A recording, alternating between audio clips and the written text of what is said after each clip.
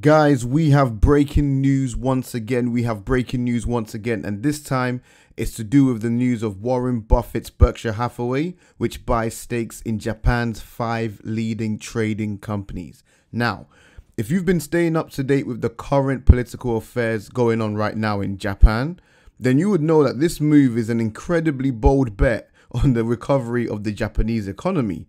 But before we dive deep into the news and discover which 5 companies Warren Buffett actually took positions in, I first and foremost want to say a happy birthday to the man himself, Warren Buffett.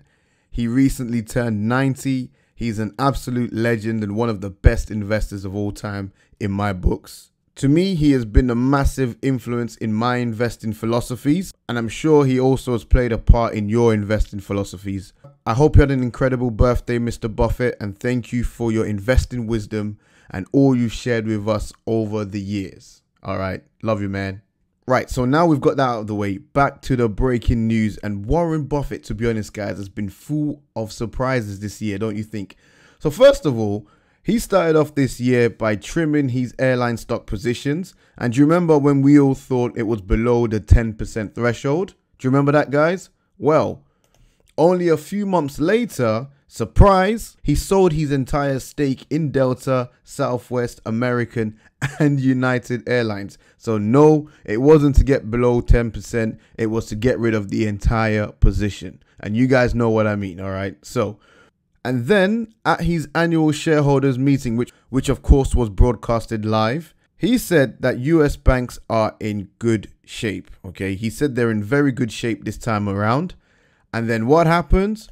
Boom. Only a few months later, yep, another surprise, he dissolved his position in Goldman Sachs and reduced his positions in Wells Fargo and JP Morgan by $3 billion apiece. Warren Buffett has also in the past, you know I was going to bring this up, guys. Warren Buffett has bashed gold continuously in the past. You know, he's being very critical of gold and he said that it produces nothing. And then recently, what happens? You guys already know. He invests in Barrick Gold, which is an exploration and gold mining company. Okay, so yes, it wasn't gold directly. It was a company whose sole purpose is to mine the very thing that he's bashed in the past. Okay, Warren Buffett has also said that you should never bet against America. You know, nothing can stop this nation.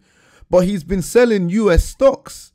He has been selling US stocks, and now we learn he's investing in Japanese stocks. And if you've been up to date with the recent current affairs in Japan, you would know that Japan is currently without a leader at the moment because Shinzo Abe has recently stepped down as Prime Minister, and from the reports that I've read, it's due to health reasons. So this is all slightly confusing to me, and I can only assume he's doing this for diversification of his portfolio, which is great. However, Warren Buffett has also said in the past that diversification is protection against ignorance, okay?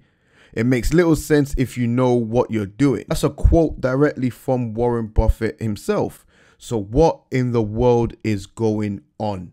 If someone can make sense of all of this, then please comment in the section below what you think Warren Buffett is doing, because I am scratching my head here thinking this guy has contradicted himself so many times this year. It's absolutely crazy. All right, but let's go back to this breaking news and identify the 5 companies that Warren Buffett has invested in. So the key points from the headline is this: Warren Buffett's Berkshire Hathaway has acquired a slightly more than 5% stake in each of the 5 leading Japanese trading companies. Berkshire acquired holdings in Itochu Corp, Marubeni Corp, Mitsubishi Corp, Mitsu & Co, and Sumitomo Corp over a roughly 12-month period through regular purchases on the Tokyo Stock Exchange. Based on Friday's closing prices for the trading houses, a 5% stake in each would be valued roughly at $6.25 billion US. And yes, Warren Buffett has decided to start splashing some of that cash that he's been sitting on for a couple of years. The final point is that Berkshire says it intends to hold the investment for the long term, and that it may increase its holdings in any of the companies up to a maximum of 9.9%, depending on the price. Okay, so let's first of all take a look at Itochu Corp, which of course has had a huge spike upwards on the breaking news of Warren Buffett's acquisition, currently up 5.51%. And Itochu Corp engages in trading and importing and exporting of various products worldwide. These products include textiles, machineries, metals, energy, chemicals, food, living, information, and finance. And in addition to all of that, they develop a wide range of businesses, including domestic and overseas business investments. Okay, so quite a mouthful, but they're into importing and exporting, to cut a long story short. That's the fundamentals, guys. And let's take a quick look at their financials. They have quite a good PE ratio, which is sitting at 8.96. And they do actually pay a really nice dividends, which is sitting at 3.37%. So this is another dividend payer that we can add to Warren Buffett's list of dividend paying companies. So taking a further look into their statistics, and they have a tight operating margin, which is sitting at 3.47, with a profit margin of 4.31%, which, to be honest, is within range of companies within similar sectors. They have a quarterly revenue year-on-year growth of minus 12.40%, which leads to a quarterly earnings year-on-year revenue growth of minus 28.90%. And moving on to the balance sheet, they are over leveraged with their total cash position, which sits at 712.38 billion Japanese yen. Not in dollars, guys, this is in Japanese yen. And they also have a total debt position of 4.08 trillion Japanese yen. But they do have a current ratio which sits at 1.21, which means that their total current assets do exceed their total current liabilities, which means they're pretty much good for the next 12 months at least.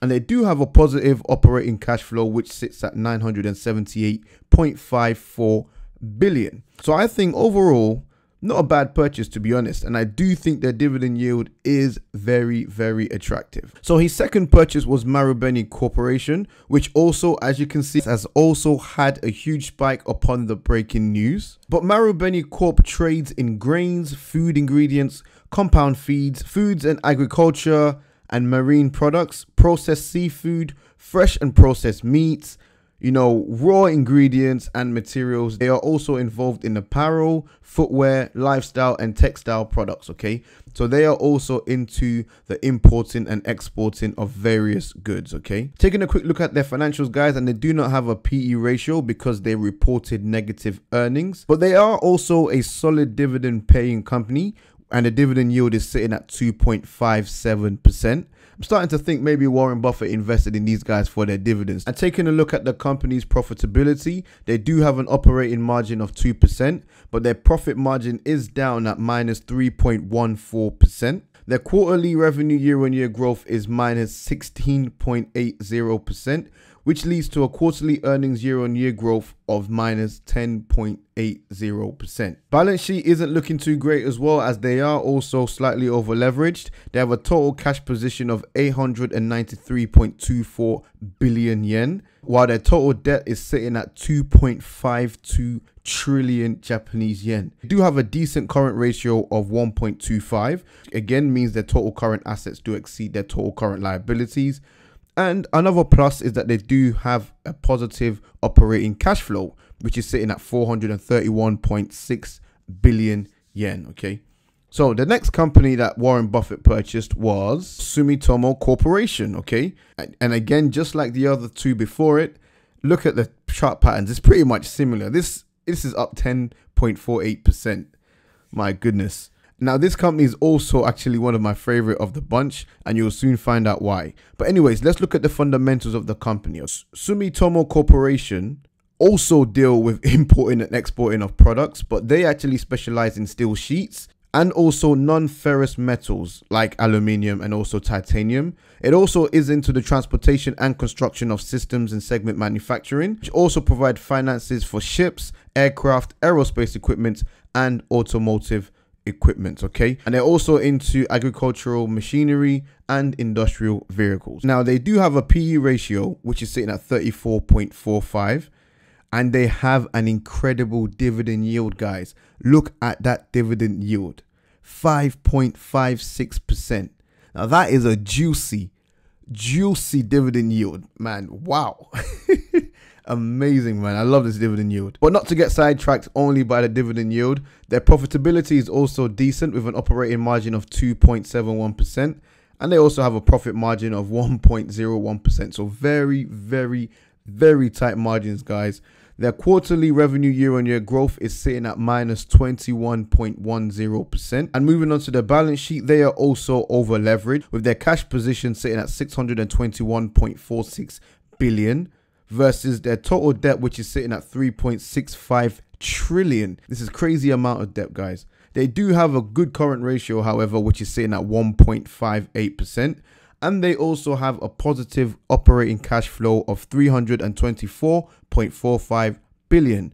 So I'm starting to see a bit of a trend. He's not really worried about their revenue growth at the moment, as long as they have a decent current ratio and they also have positive operating cash flow. And the fact that they are also dividend payers, this seems to be a common factor between the top three that I've read out so far, which is quite interesting. But I personally cannot get that dividend yield out of my head. Over 5%. The fourth acquisition was in Mitsubishi Corporation, which is actually really complex to find their financials.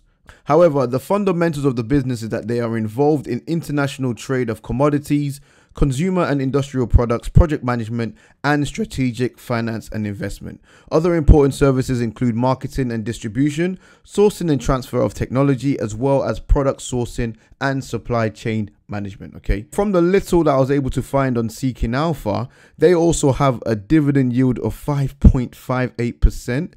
Wow. With a PE ratio of 8.76%, guys. I mean, again, another huge dividend payer. But in terms of their balance sheet information, I wasn't able to source that for now. And the last company that he purchased was Mitsui & Co., which is a business that engages in product sales, again, also in importing and exporting, worldwide logistics and financing. They're also into iron and steel products, minerals and metal resources, energy infrastructure projects, mobility, chemicals, food, retail, IT, healthcare, you name it, they do it. It's kind of what I get from this company, but they've got their hands in a lot of pies, okay? Their PE ratio is sitting at 9.20, and they also do pay an incredible dividend yield, which sits at 4.47%. So yet again, guys, another high-yielding dividend stock. Profit margin is sitting at 4.86% with an operating margin of 0%. Their quarterly revenue year-on-year growth is sitting at minus 6.80%. And their quarterly earnings year-on-year growth is sitting at minus 50%, okay? But they do have a decent current ratio, which is sitting at 1.61, which again is an indicator that the company can fulfill its current financial obligations within the next 12 months. And those are the brief fundamentals and financials of the 5 Japanese companies that Warren Buffett recently purchased. So to summarize, they do have some incredible dividend yields. These dividend yields are incredibly attractive, I must say. And I do like the look of Itochu Corp and Sumitomo and also Mitsui & Co. All right. But drop in the comment section below your thoughts regarding Warren Buffett's recent acquisitions and which one of the 5 companies that he purchased do you like the most. Now, guys, this is not my usual format because it is 3 a.m. in the morning here in the UK. And I did jump out of bed to record this and get this out to you ASAP. So please drop the video a like. I would really appreciate it, guys. And if you do want to stay up to date with major stock market news like this, and also if you're interested in some in-depth stock analysis and research, then don't forget to smash that subscribe button, join the party, guys, and also hit the notification bell to stay locked in. With all that said, guys, I'm tired. I'm off to bed. Thank you so much for watching, and I'll see you in the next one. Peace.